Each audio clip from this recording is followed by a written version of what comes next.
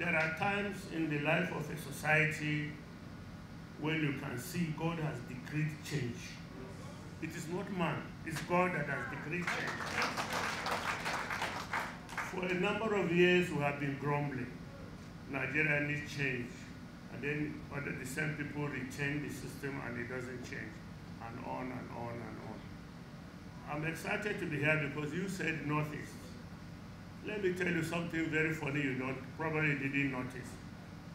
When Buhari first came into power in 2015, it was a northeastern state, northeastern region government. It was our government. So when you look at what is happening to the Northeast today, you wonder what happened. I'll tell you why. The Senate president was from the Northeast, Yobe.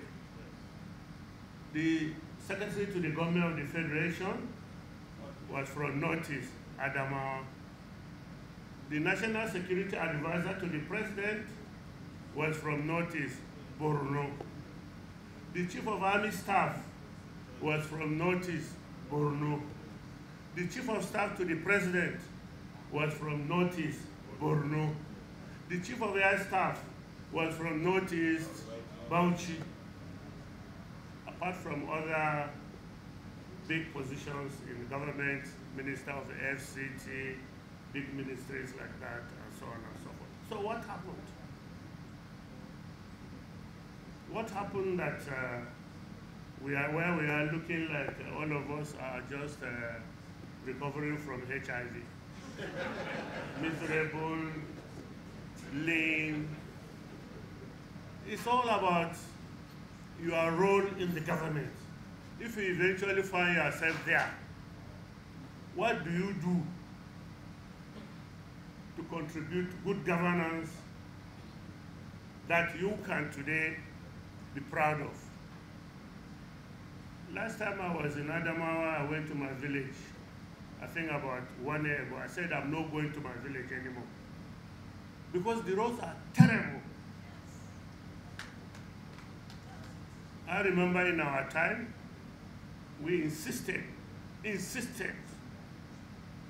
Numan Cham, Numan Jalingo, Yola, through Fufore, there's another village there, Fufore, Yola, Mubi, Mararaba Mubi, to Bama, all these were awarded.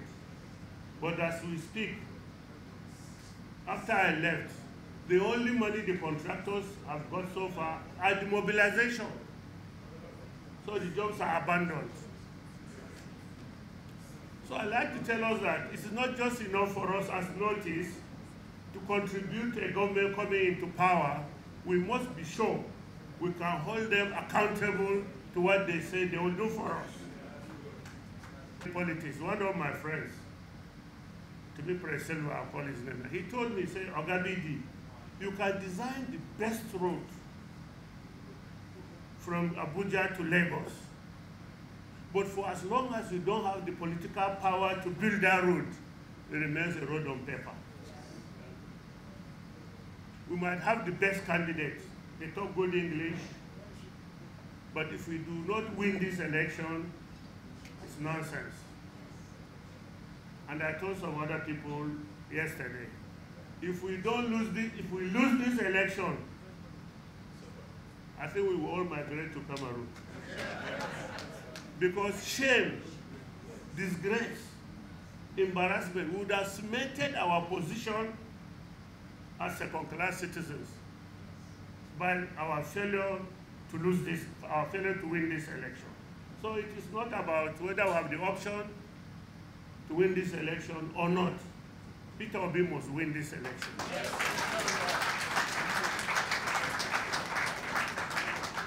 So what do we do to win this election? You like to humor yourself by saying that they don't need structure to win an election. That is not true. I come from